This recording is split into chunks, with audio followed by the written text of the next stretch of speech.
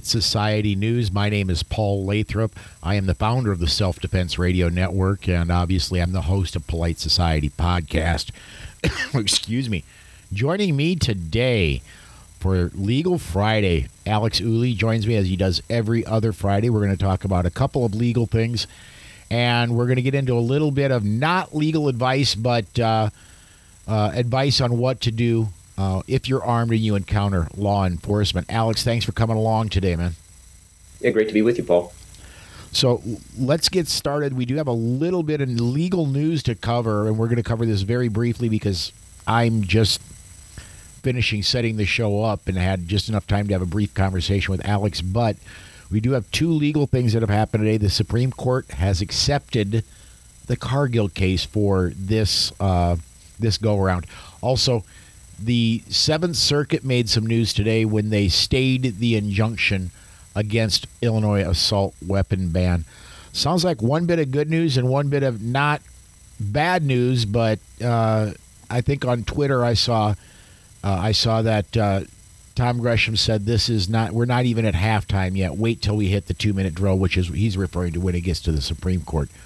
What's your thoughts, Alex, on these two things? Well, I think it's great news with respect to the Cargill case, which is obviously the bump stock ban that was instituted during the Trump administration in the aftermath of the Las Vegas massacre. And of course, that was a compromise at the time.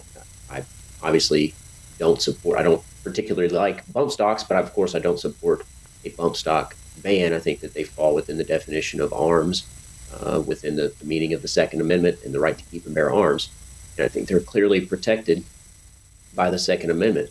And I think the Supreme Court will overturn the bump stock ban, find that it's unconstitutional, and hopefully rein in the ATF to some degree, because, of course, this was not passed legislatively. It was at the direction of the executive branch to implement this ban. So this was not a ban that was implemented through the normal legislative process. It was what we've been talking about quite a bit on the podcast, is overreach by an administrative authority. So that's good news. I think that the Supreme Court will come down on the right side in that case. Of course, the other case that we've known for some time that the Supreme Court would be reviewing is the Rahimi case, also out of the Fifth Circuit, which involves the prohibition under 18 U.S.C. 922G, the prohibition on people subject to a domestic violence restraining order from possessing a firearm. So this is an interesting case because it's not an arms ban case. It's the first time, actually, that the Supreme Court will be addressing what is meant by the people under the Second Amendment and who is part of the people. So I think this will be an interesting discussion from the Supreme Court for that reason. But of course, this one is concerning for a number of reasons, but primarily concerning because the defendant in the case, or the plaintiff in the case, Mr. Rahimi, is not a savory character. He's not a good dude by any stretch of the imagination. So it will be interesting to see how the Supreme Court handles the facts of the case in their analysis. And that's coming up for oral argument in just a few days on November the 7th. So keep an eye out for that. I'm sure there will be lots of discussion to be had in the after the oral argument in that case. And then the other case that you mentioned, Paul, is the one out of the Seventh Circuit, where in a 2-1 decision, the Seventh Circuit upheld the assault weapons ban in Illinois. So that ban remains in effect. That's not terribly surprising. There was a lot of discussion about Judge Easterbrook, who was appointed to the bench by a Republican president, but has not been friendly to the Second Amendment. And I don't have a lot of insight into this particular judge with respect to sort of the politics and dynamics of the courts, the circuit court, and with respect to the Supreme Court. But apparently he is a judge who has felt short shrift because he was never selected for the Supreme Court. And I don't know that that's got anything to do with his decision in this particular case, but there is some speculation that he likes for the spotlight to be on him as a result of him not having been selected to the Supreme Court. Of course, I don't know that to be true. I don't have any personal insight in that regard, but that's been I think it was Mark Smith from Four Boxes Diner who made that commentary. So an interesting decision to read. I haven't read the decision yet, but I'm looking forward to reading it just to see how he gets around the Bruin decision to uphold the assault weapons ban. The last time, and I only have done this in my adult life once, and that was for the recent. My brain just went into full lockdown. For the Bruin decision, when Bruin was up for oral arguments, this is the first time in my adult life I actually looked for the oral arguments and listened to the oral arguments live. I think I'm going to be doing that again for the Rahimi case. I was able, when I listened to the arguments in the Bruin case, I was having a conversation with Teresa Einacker from New Jersey. Yeah. And she is licensed to argue in front of the Supreme Court. And I was when I tuned in, the questions weren't so great. She goes, "Hang on, Gorsuch hasn't asked, and Thomas hasn't asked," and through listening to the oral arguments, I was able to get a idea that we were gonna win the Bruin decision. I just didn't know how big, and it turned out it was huge. So I believe on the Rahimi case, I'll be tuning in as well, just so I can see if I can, in my totally amateur status, read tea leaves again. Well, amateur or not, sometimes it's difficult to read the tea leaves based on oral argument. You can pretty much expect or pretty much guess what justices are going to ask questions that seem to be more favorable to the Second Amendment, and which justices are going to ask questions that seem less favorable. But you can get some insight, I think, into where the decision is going to go and what the justices think are going to be important. But as we all know, Justice Thomas wrote the Bruin decision, and he's very quiet during oral argument typically. So it's difficult to know exactly where the opinion's going to land. All right. Well, let's get into, because we've burned up almost 9 minutes now just talking about these two brief things coming up in the legal arena. Let's go ahead and what we planned on doing today, and just to add a little bit of an explanation, we were what this show used to be its own podcast named The Bullet. Well, since I've changed my employment, or my employment has changed, this gets folded into Polite Society now. And that's a much, much, much larger podcast audience. So while we're doing this, I thought we would reintroduce some things we've talked about on the former show, but may not have reached this larger audience. So what I want to do, Alex, is if you're listening to us, hopefully you've made the decision you go armed every day, pants on, gun on, and that you carry on a regular basis. Every once in a while, in my personal experience, it's every once in a great while, but it happens that I have to interact with law enforcement. I want to start with the most common way people interact with law enforcement, in my experience, is a traffic stop. You're driving along, you may be going a little bit over the speed limit, or you may have forgotten to signal your lane change, or a million different reasons why you may get pulled over by a law enforcement officer, and you're armed like you are all the time. What happens when the law enforcement officer comes up to your window? What should that look like for you to make it through this without any issues? So there are a few things that you want to consider here. There are legal considerations, and then there are sort of more practical or tactical considerations, and they don't always result in the same outcome based on the analysis of each.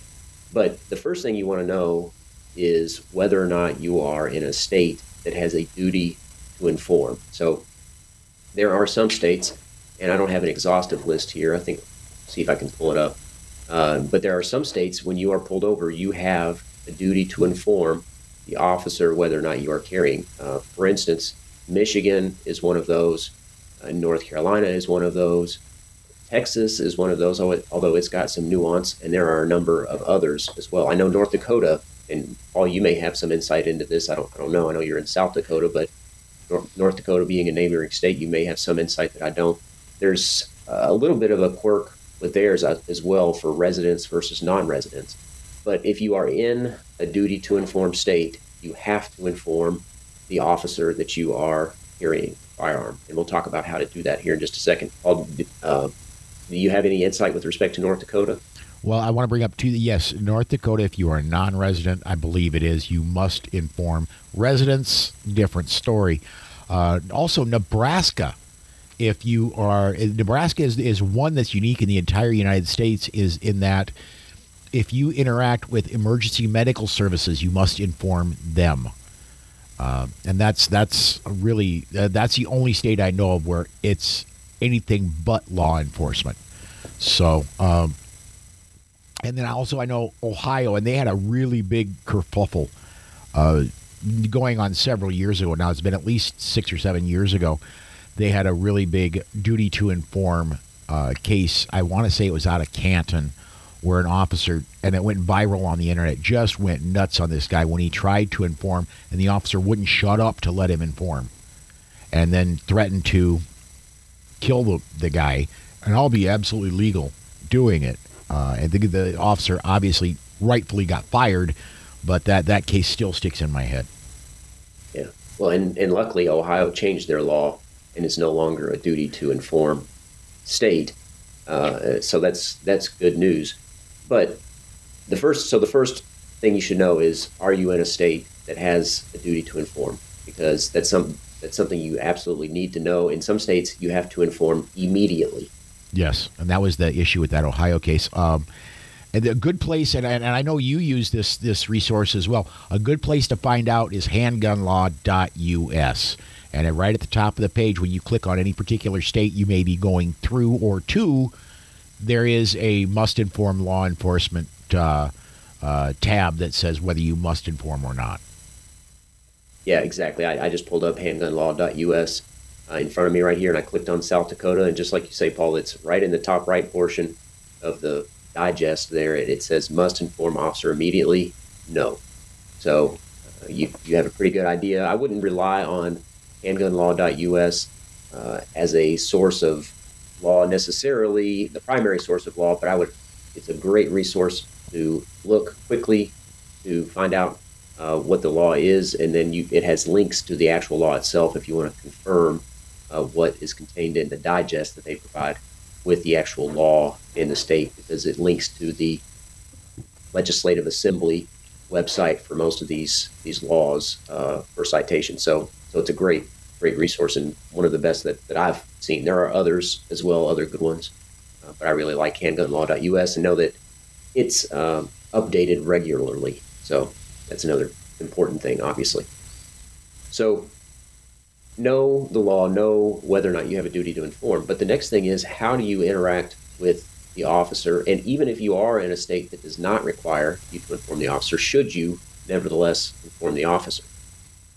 The first thing I would tell people is that, especially if it's dark, I would turn on the light in your vehicle so that the officer can see where you are and what you're doing. Because the officer doesn't know who you are. The officer doesn't know whether you're a good guy or a bad guy, has no clue. And so if you can bring transparency to the situation, I think that's a good thing. It helps put the officer at ease a little bit. The next thing is, you should put your hands on the steering wheel before the officer walks up to your vehicle.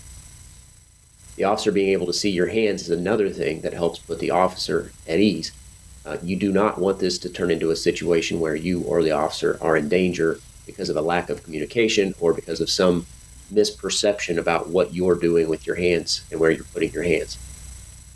The other thing is when the officer asks for your license and registration, of course, depending on where your firearm is, you may want to go ahead and inform the officer.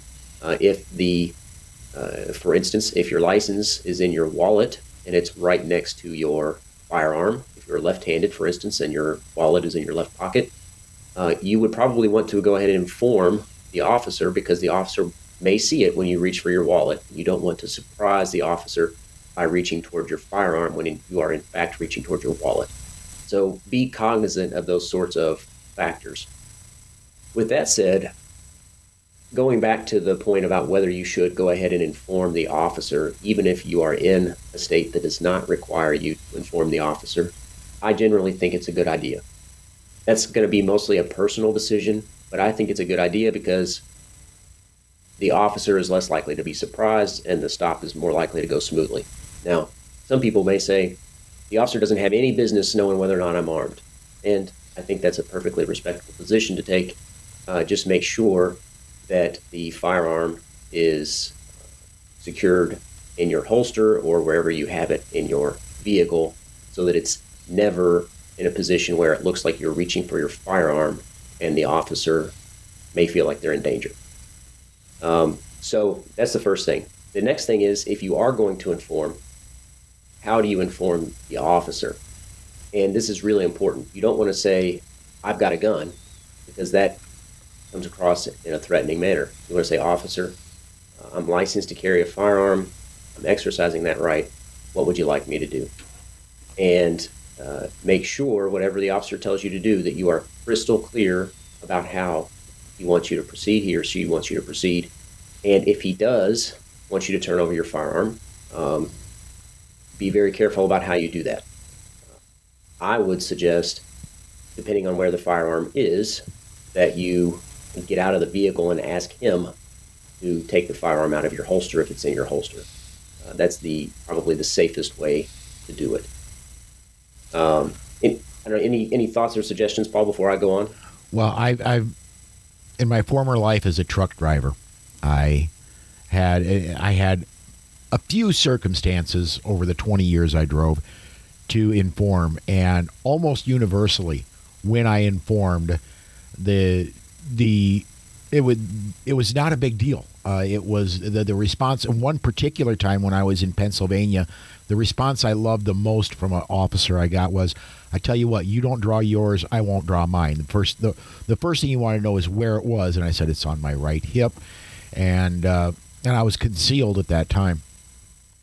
He says, I tell you what, you don't draw yours, I won't draw mine. And I thought that was the best response I'd ever gotten. And even then, I made very careful to make sure my hands were in front of my body and not anywhere near my right side, and all through that interaction with the officer. The other thing that I want to bring up about this is when always when if you are armed. Well, actually, two things. Number one, you are a representative of us, meaning the larger gun-owning community. So be a good example, and second, be respectful to the law enforcement officer. That's gonna do two things for you. It's going to, if it's possible to mitigate what the charges what the ticket the officer is considering, it may cause you benefit there, and it will absolutely go further in you leaving with the same amount of holes in you that you started the interaction with. Do not ever try to don't ever try to escalate, and try to de-escalate any stress in the situation. Remember, both of you are armed, and the officer is most likely wearing body armor. You're most likely not. You're both armed, and you both want to go home. So do what you can to make the interaction as smooth as possible. And I think you're right, Paul. I mean, I think your interaction is probably more typical, at least in the more conservative states, the more gun-friendly states. I think the officers generally know that somebody with a license to carry a firearm is a very law-abiding person, and they know that they're probably dealing with a good person. So when you inform them, that's probably going to be their response. You keep it in your holster, I'll keep mine in my holster. Before we go on, can I get a couple comments in here? Yeah, for sure. First off, let me get this one up. This is Jesus Wins / Berta, Michigan. Oops, I got the wrong one up there. Just a minute. Why is that not popping into the correct area? That could be why. There we go. And try this again. There we go. Jesus Wins says, late again. Engine off, dome light on, hands on top of the steering wheel. That's something you had said, Alex. He actually had that comment up before you said that, but that's something we both said is try to make the officer at ease. Try to let him know that you've got nothing to hide. Yeah, exactly. And I think the engine off, I didn't mention that, but engine off I think is good advice as well. I think I heard that first from Masad Ayub. He advises people to turn the engine off because it does happen. It's rare, but it does happen where the officer who conducts a traffic stop walks up to the vehicle and they are injured when the person puts the vehicle in reverse and then takes off. So they'll back the car up real quick, hit the officer, and leave. So by turning the engine off, you are putting the officer at ease that won't happen. All right, let's see here. Get this one up here. And this is from Warsaw Patriot. Be a good example and understand the boundaries of the laws you are in. That's, yeah, and again, that goes back to researching where you're going to be. It's extremely common for me I live 12 miles from the Minnesota border. I think I live 8 miles from the Iowa border. I'm in both states, probably, if not weekly, at least every other week. I'm in one or both states. I've been there enough. I know the laws by heart for those states. But if you're going to be going on a road trip, know what the law is in the state you're traveling through, and you got to know. You've got to know what your responsibility is. Yeah, and I think it's useful maybe to mention just one more time that handgunlaw.us. It's a great resource, and I can't remember the name of the person that runs it. Do you know, Paul? Gary Slider runs handgunlaw.us. Yeah, I know he does an excellent job keeping that website up to date. So let's go ahead and continue. I don't think we're going to get to the second part of our discussion today. We may have to hold that for 2 weeks, but let's continue on with interacting in general life with law enforcement. Is there a point where, and I want to bring up one other thing I've heard, and this is from Greg Ellifritz. He says what his advice is to make a judgment call kind of based on the age of the officer, how much experience you may. He says he does not inform if he's not legally required to, if it's a young officer, because just out of training, more easily excitable. What's your thoughts on that? Yeah, I think that's, as a rule of thumb, that's probably good advice, although it's difficult. Obviously, Greg, having been a former officer, he's probably got a better sense for that. When he interacts with somebody, he can sort of thin slice and assess whether or not it's a person that he should inform or not. Whether or not the rest of us have that ability, I'm not sure, but I think age is probably a good factor to consider. So I don't know. I think generally my rule of thumb is that I'm going to inform no matter what the age, just because I don't want the firearm to be a surprise if it does come up for some reason during the encounter. I don't anticipate that it would in most encounters, but I don't want it to be a surprise because I think that's the worst possible outcome. But I think to the extent that I'm disagreeing with Greg, obviously Greg knows his stuff, and I think you should obviously consider his advice. He knows what he's doing. I've trained with him on a few occasions, and should mention his website too, Active Response Training. He's got a great website where he discusses this issue and many other issues as well for people who are not familiar with Greg. But one thing too I want to mention real quickly, there are some states where there is a duty to inform even if you are not asked. There are some states where you are required to inform. You have a duty to inform if you are asked, only if you are asked, and then others where there's no duty to inform at all. So I thought that was an interesting distinction too. Even among the duty to inform states, there are some where it's only a duty to inform if you're asked, and others where you have a duty to inform no matter what. Yeah, and I honestly, from a political perspective, I don't believe there should be a duty to inform, period. I think it's a good idea. And even here in South Dakota, where there's not a requirement, I will, if I'm interacting with law enforcement on an official capacity where they're pulling me over for doing something on the roadway or whatever, if they're interacting with me on an official capacity, I will almost always inform, simply because, like you said earlier, Alex, it gives them a clue that I'm a card-carrying good guy.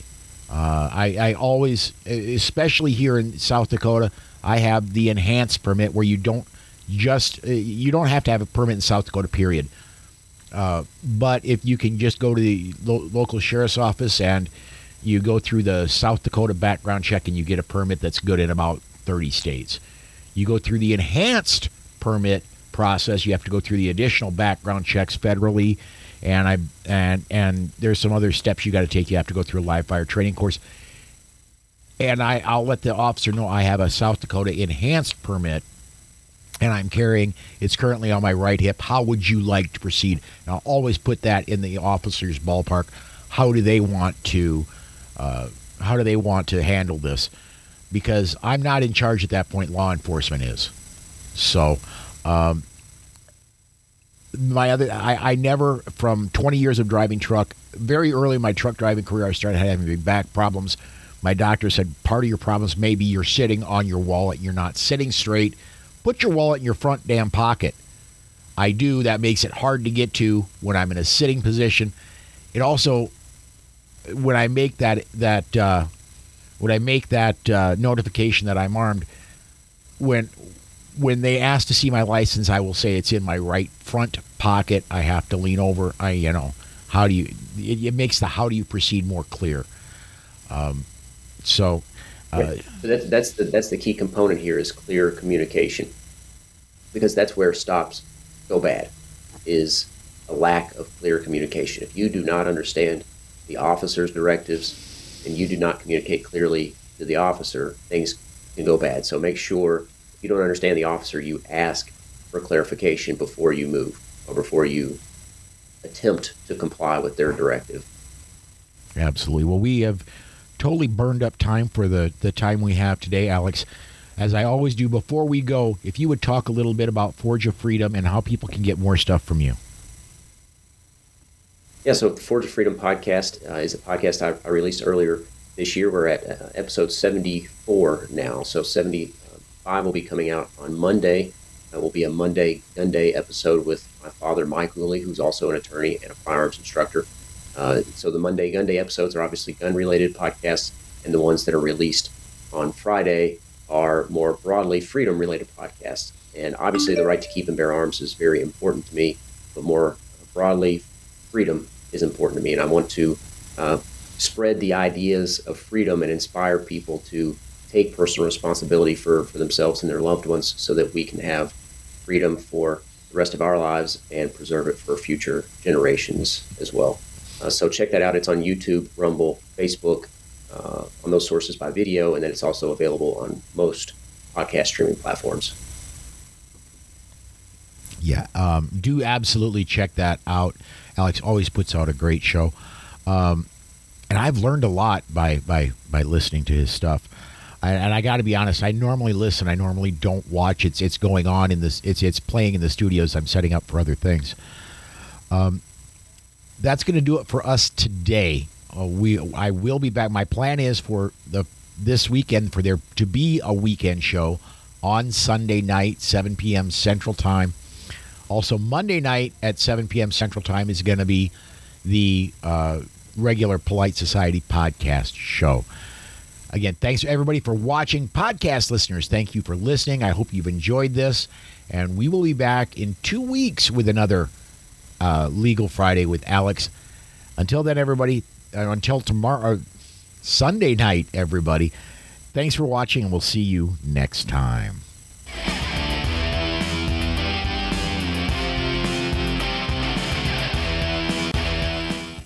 Okay, we are clear. Last time I mentioned